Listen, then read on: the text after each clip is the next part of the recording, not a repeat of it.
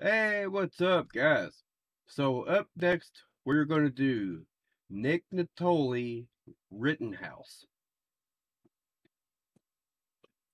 Let's see what he thinks about this, y'all.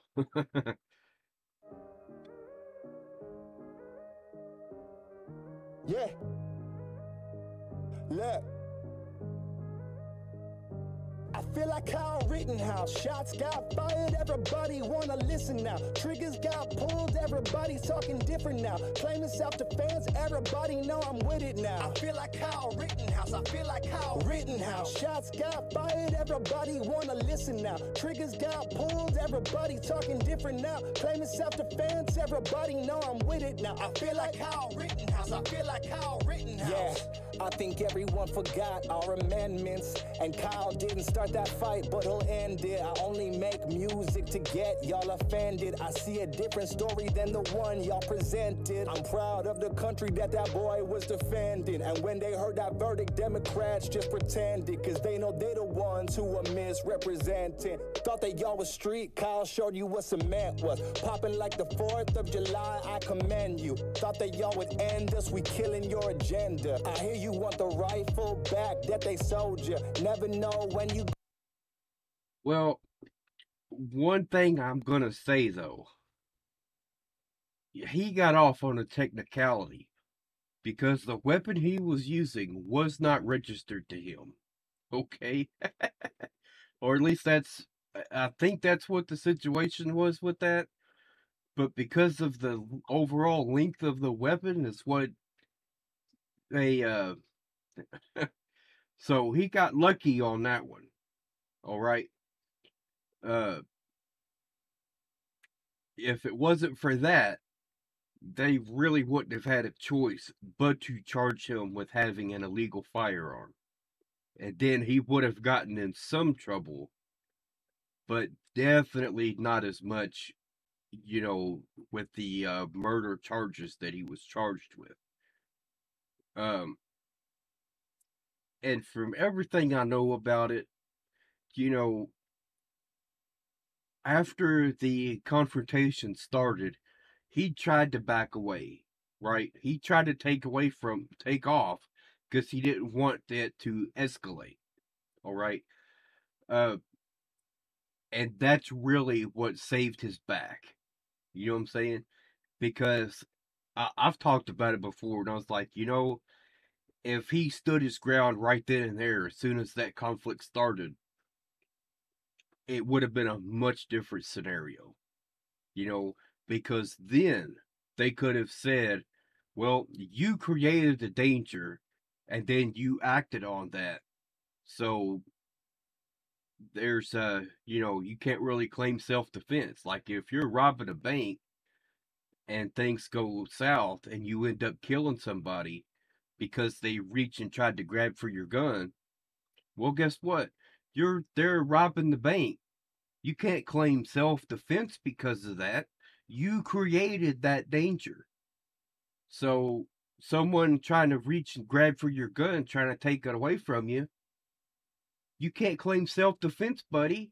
If you wasn't there robbing the bank and didn't have a loaded firearm, that wouldn't have happened. That's on you. You know what I'm saying? Like, but in this case, because he backed away, he took the danger away, and then they added the danger back. So that's on them. If it hadn't went down that way, would have been a much different scenario. So that's the key takeaway here.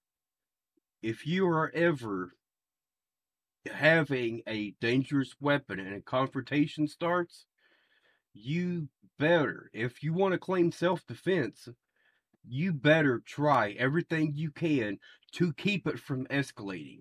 Because if you don't, if you're just like, I'm going to stand my ground and whatever happens, happens, you can't claim self defense. Just say it. You can't, you know? Needed in Kenosha, poster boy for the NRA, I told ya. Here they talking loud till you pull up, now it's over. Now they smell smoke, they ain't never coming there again. That's a true American. I feel like Kyle Rittenhouse, shots got fired, everybody wanna listen now. Triggers got pulled, everybody's talking different now. Claiming self-defense, everybody know I'm with it now. I feel like Kyle Rittenhouse, I feel like Kyle Rittenhouse. What I will say, there's a couple things I want to bring up here, okay? The first one is that he was up there saying, I'm an ENT, come find me if you need help. He wasn't an ENT, okay? So that right there, for me, just goes to show what he was doing there, okay? Yes, it was a noble cause. Yes, he was there trying to help. I understand that. But it would be like, I guess it wouldn't be as severe if he was up there saying, I'm a police officer. But it's kind of in the same area. You are professing to be something that you're not. Okay? Uh, he was also a minor. He had, it's a gutsy move. I'll give him that.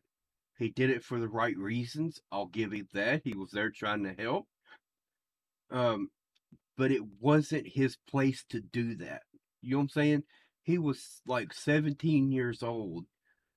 Uh, if you want, like, really, what he should have done, uh, get more people to and talk to them that's in that business, that is in the militias or whoever it is, peace keep, whoever kind of people like that, and tell them, hey, there's a situation over here. Can you guys please go try and keep that from escalating and keep bad things from happening? Would have been totally respectable. He would have been well within his right to do that. But for a 17-year-old to put themselves in harm's way like that, I don't, I think he was way over his head. You know what I'm saying? But when push came to shove, he handled himself really good, okay? Because he didn't want to take anyone's life. He didn't want that. He just wanted to help. I don't understand why they chase somebody with a machine gun. You don't do that, okay? You just don't. You see someone with a dangerous weapon, you want to stay away from that person. Okay? Either that or show them, "Hey, I'm not a threat. Don't, you know what I'm saying? Don't mess with me. I won't mess with you. You know, we got a mutual understanding here. That's fine." But you do not escalate things when someone's got a weapon. Okay? If you care about staying alive, that's common sense. So I don't understand that. And everybody else had weapons too. He wasn't the only one. So why they went after him? I'm gonna throw a skateboard at him. I'm gonna chase him down, and why? I don't get it. I didn't watch the whole trial. I think I watched maybe an hour or two of it. Um, it. I don't know. All right, let's go. Yeah, man, they really thought you did it now. Lock you up and throw away the key. Ain't no getting out. Yeah, poor Kyle Rittenhouse. Innocent and free. Tell me how the fuck you living now. Yeah, tell me how the fuck you grinning now. Going to school to study law. Let's see who's winning now. This what we need more of. Some patriots in the court so the morals are not forgotten. The reason that we all got here is patriots saw the problem and found the tyrants and shot them. So how the fuck could we be mad at Kyle for getting on it? I don't really. Here's an interesting point, though. All right, when Kyle Rittenhouse did an interview with Tucker Carlson, Kyle Rittenhouse said, "I support Black Lives Matter." uh, I, you know, I don't know if he was actually being honest about that, because I do remember there were a lot of really bad rumors going around. Oh, he's a white supremacist. Oh, he's a racist, and he's this and he's that. So I don't know if maybe that was just to, kind of settle that down. Like, hey, I support Black Lives Matter. You know what I'm saying? It could have been that. Uh, but I think the ultimate thing to take away from that is that he said that. Okay? Whether he was being honest about it or not, there was someone who said that they support Black Lives Matter and they support peaceful protesting. I think that's the key takeaway here. What, like I said, whether he was being honest or not, we'll probably never know. Unless there's videos of him bashing BLM before that or whatever else, you know, that's a different scenario. But as of what we got right now, uh, it's important that at least someone is being vocal about supporting, you know, the right to peaceful protest. Because that's something so many people just completely overlook and they take the easy way out and say they're all terrorists and they're all riots and just bash the whole thing because so many people were just out there protesting for change and for peace. All right, a lot of people were doing that, but then it's just so easy to show hours and hours and hours of the riots and say, oh, look what they're doing, they're tearing up and they're destroying everything. Yes, a lot of them were doing all that, but not all of them. It was not all just that. A lot of it was, but they didn't want to show a lot of the peaceful protests. And that's what really upsets me. You know what I'm saying? Because they didn't want to show the whole story. They didn't. My fist and then some, got Smith and Weston, got guns and best and got tons of bullets, might pierce your chest, and I'm high as fuck, like no intervention, no silencer, I like no protection, I'm raw as fuck, like no discretion, can't handle me, so don't add a mention, I'm next level, like new dimension, y'all can all get it, that's no aggression, I really am that secret weapon, like, oh, motherfucker. I feel like Kyle Rittenhouse, shots got fired, everybody wanna listen now, triggers got pulled, everybody's talking different now, claiming self-defense, everybody know I'm with it now. I feel like Kyle Rittenhouse, I feel like Kyle Rittenhouse, shots got fired, everybody wanna listen now. Triggers got pulled, everybody talking different now. Claiming self-defense, everybody know I'm with it now. I feel like Kyle Rittenhouse, I feel like Kyle Rittenhouse.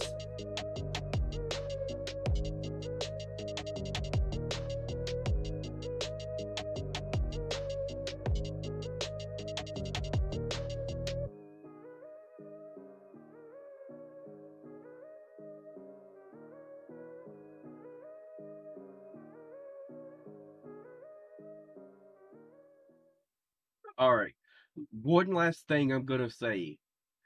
Um, he was not prepared to take someone's life. And in that situation, you should not go anywhere with a loaded weapon unless you're prepared to use it. You know what I'm saying? Because when you do that, the chances of you having to use it are increased exponentially. You know what I'm saying?